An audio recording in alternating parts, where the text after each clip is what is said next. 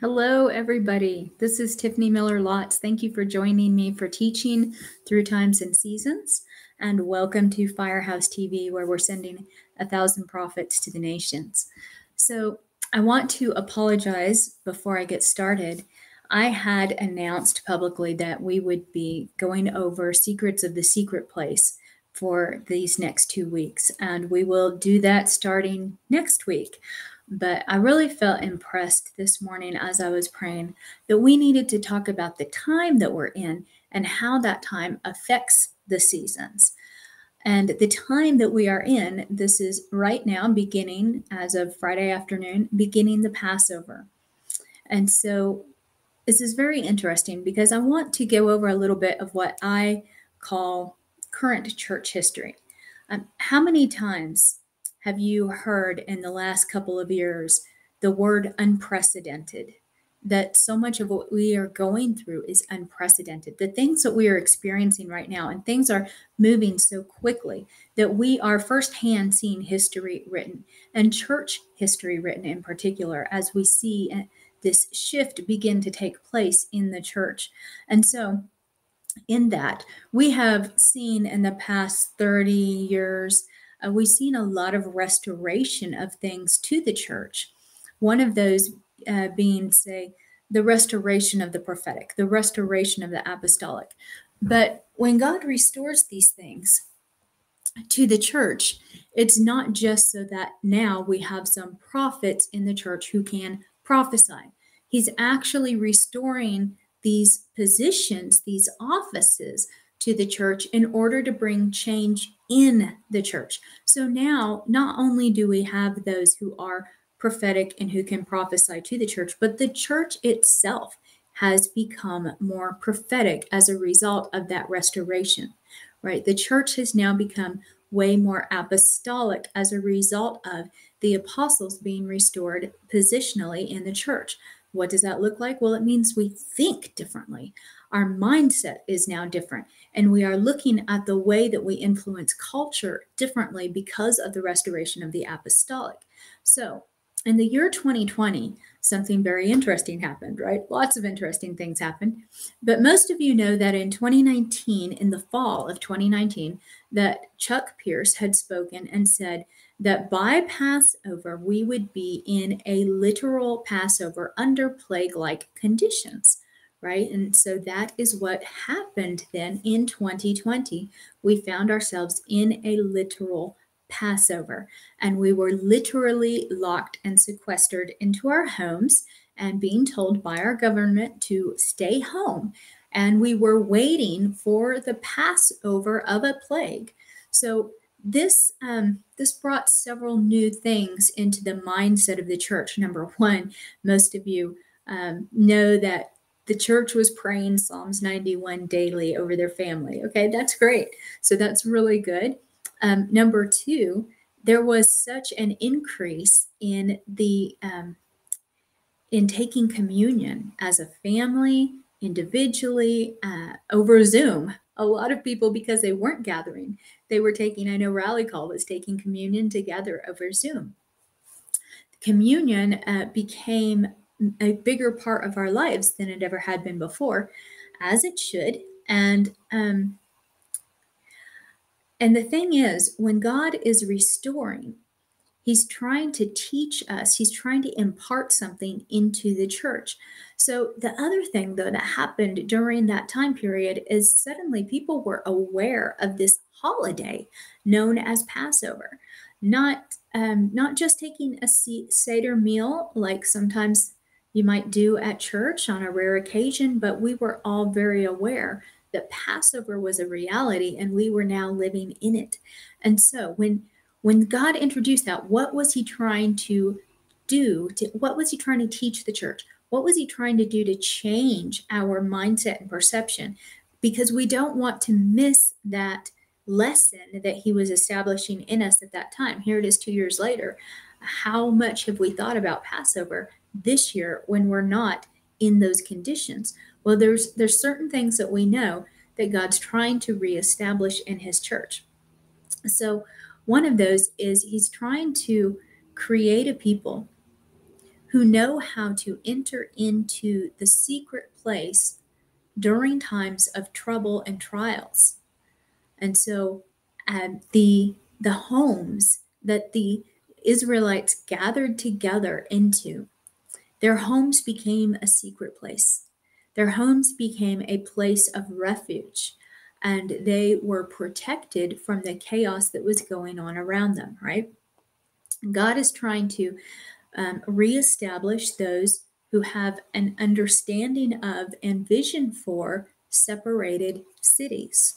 Goshen was treated completely different during the plagues than Egypt was. Egypt was um, Egypt was struck by all of the plagues. Goshen only experienced very few of the plagues, just the mild ones, and the others completely passed Goshen by. Why? Because those people were in covenant with God. So there has to be an understanding that God wants to regionally separate some places where those people in those regions are in covenant with God, and that those will be safe places in the days to come. We need a vision for that. We need revelation for that. We need understanding of how that happens. We're not going to talk about that today, but that is definitely one of the things that the Lord is trying to reestablish in us through the lessons of the Passover. And there's also this, as I said, this time period where people began taking communion more frequently. In fact, 2020 has been called the communion revival. So there's something about the communion that is so, so important. And let me tell you, many of you have heard me talk about Thanksgiving. The act of thanksgiving, the act of gratitude being a secret of the last days. That's something the Lord had spoken to me about many years ago and began to drop in my heart, that giving thanks and as a lifestyle of thanksgiving, giving thanks would be a secret of the last days. While also, and very closely related, Paul Keith Davis had put out a video some time ago, but he re-released it or discussed it again, at least in 2020, about communion being a secret of the last days. Now, I believe those two things are both accurate and true, and they are completely connected, because Paul, when he refers to in 1 Corinthians 10, when he begins to talk about communion and the Lord's Supper, he refers to it as the cup of thanksgiving. And why? Why is this so important? Why would this be a secret of the last days? So I'm going to refer to 1 Corinthians 10. Let me read a portion of that. And I'm just realizing I marked my Bible for secrets of the secret place, and not for the passages I would need to refer to for this. So 1 Corinthians chapter 10, we'll pick up in verse 10. And of course, Paul is talking about the Exodus story, and he's pointing out those things that tripped up the Israelites and kept them, that generation, from being able to enter into the promised land and fully inherit what they were promised, right? So this is like the last thing he says, and do not grumble, as some of them did, and they were killed by the destroying angel. Now, this is the key verse in this chapter as far as I'm concerned. Verse 11. These things happened to them as examples and were written down for us as warnings, on whom the fulfillment of the ages has come. So you will hear me say again and again that Exodus is an end times roadmap, because the lessons that we learn in Exodus were written down for us, on whom the ends of the ages has come. So we have to pay attention to what it was that God was teaching us through them. So in this case, he's talking about complaining and grumbling. And when you read the Exodus story over and over again, you hear about them grumbling and complaining, grumbling and complaining. And that, in this, look at verse 10. how it says they were killed by the destroying angel. What is it that during the Passover they were hiding in their homes from? They were hiding from the angel of death that was going to pass over and strike down all the firstborn. So this is pretty important that we get this. We have to understand how grumbling and complaining absolutely compromises our faith and will absolutely keep us from inheriting the fullness of the promise that God has for us as a generation. So this right here, this is our Passover time. What we're living in and what we are about to go through, there is that which we need to be able to come into the secret place with God and allow these things to pass over us. And how do we do that? We come into covenant by participating in the Lord's Supper. We are in covenant with God. This cup of thanksgiving that we take. Now, it's not like we have to remind God that we're in covenant with Him. But trust me, we have to remind ourselves that we are in covenant with Him as often as we can. We need to remind ourselves daily. Now, do you have to take communion daily? Not necessarily, but you definitely need to be in a place of communion with the Lord daily so that you are reminding yourself. Frequent times of communion with the Lord is absolutely necessary for the days that we're in order for us to have the understanding, the wisdom, the revelation to go through what we're going through. We have to remind ourselves of our position, that we are covenantally positioned. And let me just go ahead and bring this into real life application. When you're married and you are with your spouse and that renewal of intimacy, you're renewing your covenant when you come into sexual union with your spouse, right? There is a renewal of covenant each and every time you do that. And Paul says, you have to do this regularly so that, why? So that you are not tempted by anyone outside of that marriage covenant. We need to come into an intimate place of communion with the Lord continually, regularly, so that we are not tempted by things outside of our covenantal position, so that those things of the world don't have the power to draw us because we have the reality. We have the reality of our covenant position with the Lord. This practice of communion, and the reason I'm talking so much about communion is in the Passover, we have the very foundation. The Passover was a foreshadowing of what the Lord's Supper would be, that the Passover lamb was sacrificed. His life was given to protect those within the household, right? And that meal that they took together in that house that night was covenantal. It was declaring that they were in covenant with the Almighty God. So covenant reminds you of your identity. What is your identity? Your identity is one who is in covenant. Your identity is the bride of the Almighty King. That was the whole point behind the Exodus story, is that all these other gods had to be conquered. All these other gods had to be shown to be inferior to the Almighty God. And the Almighty God was the one who was in covenant with these who were gathered together, hidden away in their houses. They were the bride. They were the chosen ones. We are the chosen ones. We are the bride. Let me take a little bit of a lesson here from the Old Testament, talking of all things about female servants that were sold into slavery to an Israelite. These were the laws that regarded those who were sold into slavery. Well, they weren't really slaves. If a female servant was sold, she was actually a wife. And Exodus 21 refers to this situation and says that if that man decides to take another wife, that's the way it's phrased, if he decides to take another wife to himself, if he does not provide for her food, clothing, and marital rights and intimacy, then she is free to leave without even having to pay her freedom. She is free to go because he has broken faith with her, is what the scripture says. That was a servant.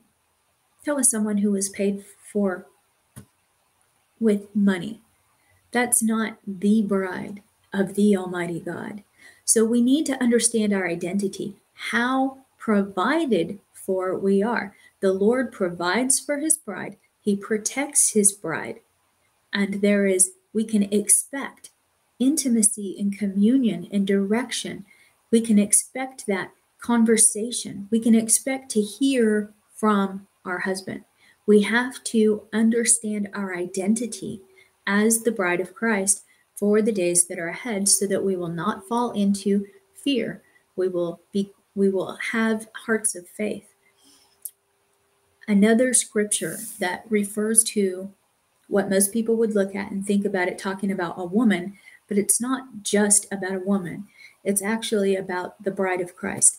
When it talks about the beauty of Sarah and how Christians should not look to try and make themselves beautiful according to the world's standards, but they should have their beauty be that of the innermost person, the innermost being. And like Sarah, who respected her husband, called him Lord, and she was not given to fear. She was not given to fear. See, the end time bride has to be one that operates out of faith, that has complete trust in her husband, and is not given way to fear. And we remind ourselves of that, who we are when we partake in communion, when we come into this place of Passover, where we literally put the blood of the Lamb over the doorposts of our heart. And we recognize that all the plagues of Egypt and Babylon, right? All of these things that are coming on the world, all of the things that might happen around us, all of the chaos and the crisis, it can't truly touch us because of who we are in covenant with an Almighty God, with the Almighty God. There is none like him. He's already proven his dominion over every other God in the earth. And if we happen to live through a time where God is busy proving his dominion over every other God in the world, then we just need to hold steady, hang tight, and realize he's going to provide for us. He's going to protect us. We are his, the sheep of his pasture. We hear his voice. He will speak clearly and give us guidance and direction in these times. There's something very interesting about the Old Testament regulations, dietary regulations, and how God spoke several times and said that they were not to eat meat with the blood still in it. Because he said, whenever he talked about this, he said, because the life is in the blood. The life of that animal is in the blood. So pour the blood out on the ground and then eat the meat. Now, I always assumed that, like many of the Jewish rules and regulations, that this had a hygienic purpose, that it would keep them from being sick, it would keep them from having the diseases and plagues of Egypt fall upon them, which is very possible that it was serving that purpose as well. But there's something way beyond that, because when Jesus came and he began teaching that anyone who was going to follow him actually had to eat of his flesh and drink of his blood. And he then initiated the Lord's Supper. And he talked to his disciples about this cup, this is my blood, which is given for you. This bread, this is my body, which is given for you. Then it all kind of makes sense. There is only one life that we are to take in to ourselves, eternal life through the blood of Christ, not the life of animals. That's a ritualistic thing that many cultures do. They actually drink blood to take in the life of that animal. Well, that's not what we're supposed to do.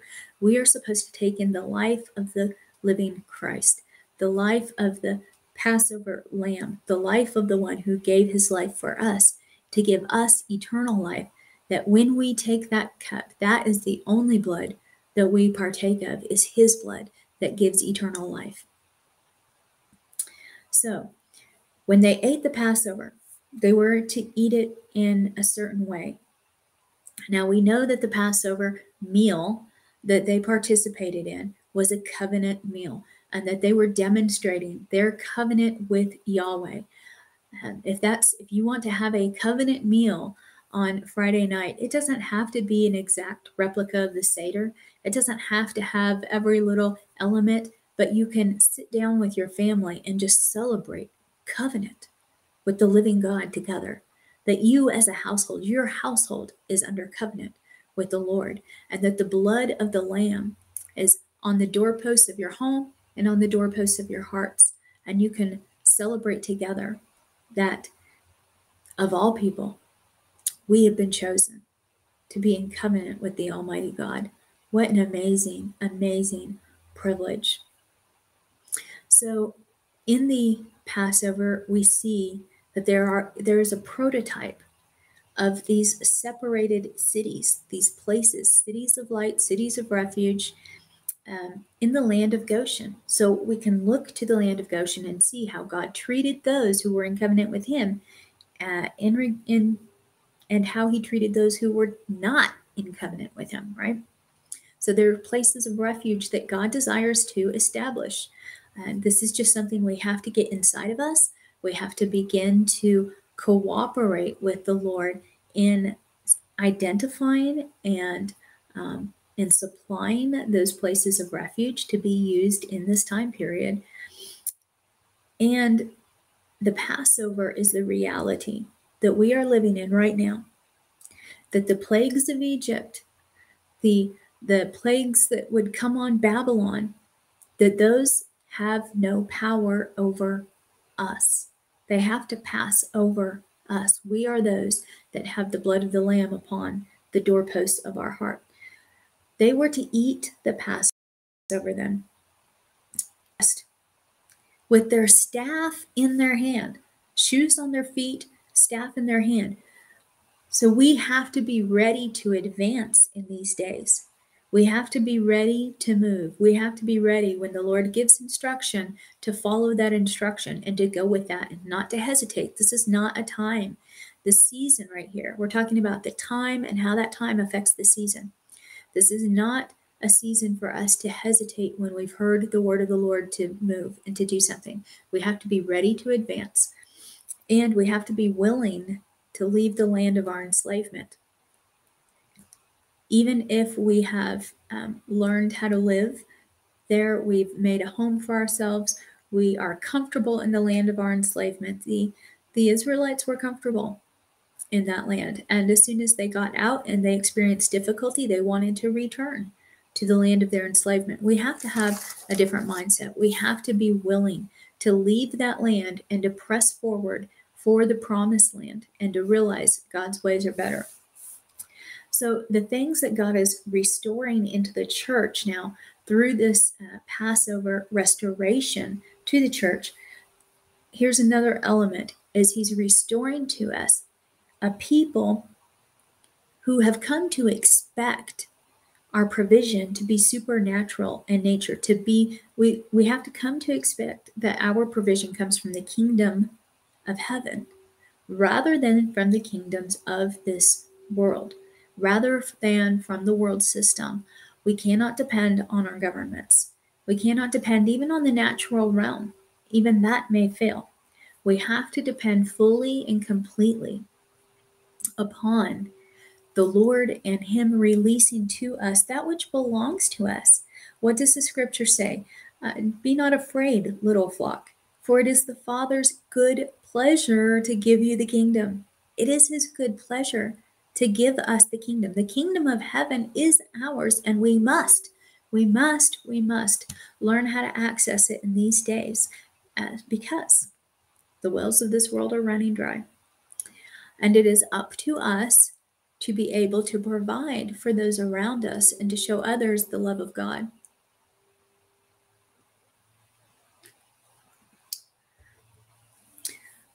So God is teaching us identity in this season, right? We are washed and redeemed by the blood of the Lamb, by this Passover Lamb. We are washed and redeemed by this blood. We now have the boldness and the confidence to come before the throne of grace and to make our requests known and to get help from Him in our times of need because of the blood of the Lamb. We are set apart as God's chosen people. We are those that he has handpicked for himself, serving the Almighty God.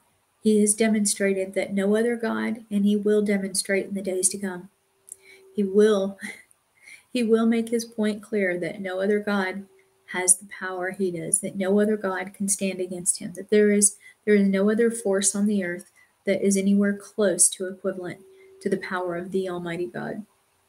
And we are his chosen people. We are protected, we are provided for, and that we have intimacy with him. That's what the secret place is about. We have to cultivate this place of intimacy with the Lord, that we learn how to step out of our circumstances and our situations, step away with the Lord, even as crisis and chaos are ensuing all around us, and to find that moment of peace and protection in him where we can hear his voice clearly. So our homes, our physical homes, needs to be set apart intentionally as a place of refuge where we create and cultivate an atmosphere. But then our hearts, we just have to be able to, no matter where we are, if we're in the middle of the grocery store, if we're stuck in traffic, that we know how to step away into our secret place with the Lord, and to find him in that moment, so that we can bring the answers of God into the earth, and that we can minister to those around us, and that we can become a safe haven in that time, that we can reach out with the love of Christ, that we are always ready in times of crisis to respond with the love of God. So this time period that we are in, that we are coming into in greater measure, it will be the time of the greatest growth and maturation and victory that the church has ever known, where the church actually is developed into the bride that Jesus is returning for. So it is amazing, but there will be those things happening that we need to allow to pass over us. And they pass over us as we come into our secret place with the Lord, as we come into our place of communion, as we daily apply the blood of the Lord upon our hearts, upon the doorposts of our places of refuge, be that physical places of refuge or our personal being. So, yes, we are in a time where we are learning how to come under the shadow of his wing. And we do that by entering into the reality of our covenant relationship with him every day.